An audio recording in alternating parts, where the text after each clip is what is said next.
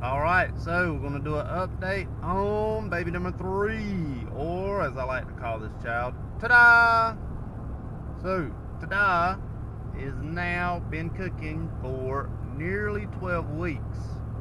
So we are almost out of the first trimester, which is pretty awesome, because here lately, my wife has been like uber sick.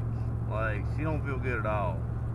She is not having a good time, and she gets like morning sickness at night.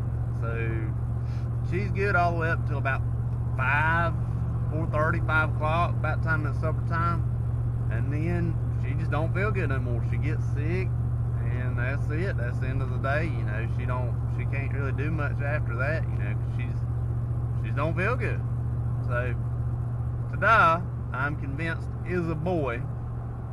I'm still convinced it's a boy. I've been convinced it's a boy the whole time, because today's heart rate is lower than the girls. I've got 2 other girls, and they hovered right around the 168 range, 168, 172. They kind of both stayed right about there.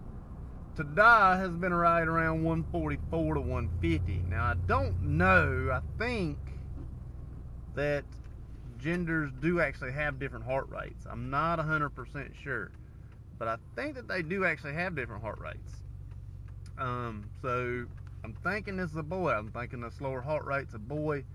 You know, I could be wrong, but my thought process is that boys are less stressed and put more stress on their mothers. I know that I am less stressed, and my mother was more worried about me than my sister when we were younger, because I was, you know, meaner and wilder and did things and went out, and my sister, you know, didn't do any of that. And yet my sister was more stressed than I, so that's kind of the basis that I have to go off on that. I don't think there's any truth to that, but that's my theory right now. In any case, back to Tada. Tada is making his mama feel bad.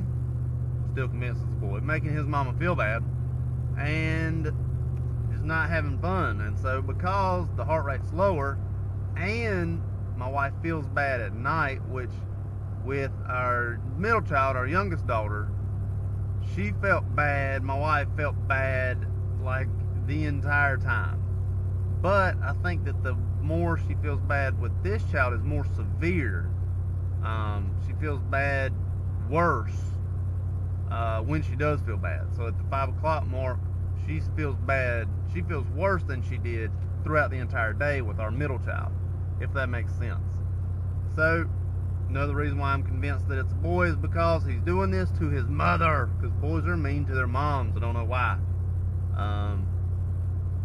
My mother-in-law said they'll step on your toes when they're little, and they'll step on your hearts when they're bigger. So that's, you know, back to my thought process. Also, when you get older and you have to go to like the nursing home or assisted living facilities, girls or your female children are more apt to spend time with you when you hit that age. That's an actual proven fact. That was an NCLEX question, actually. NCLEX, for you nurses out there.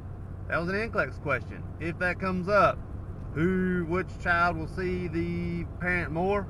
The answer is the daughter. It was 4 years ago, so should still be the answer today. Anyways, back to my point. That's why I think it's a boy, because my wife feels worse, the heart rate's lower, my wife feels bad at night. You know, just thinking it's a boy. You know, old Tada, I just think he's a boy. I changed the camera around, put it on this side. I hope it works better. I'm kind of trying to get used to looking around the camera. If you like it, cool. If you hate it, let me know. I'll put it back over there.